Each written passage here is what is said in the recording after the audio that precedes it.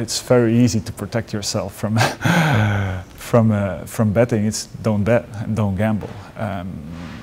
Stay out of trouble. I think there's many examples of people that have gotten into trouble betting on their own games, betting on games within the same league, having information about games that's considered information that you're not supposed to have, so it's illegal to bet on certain things. So I think the most important thing is that not to bet.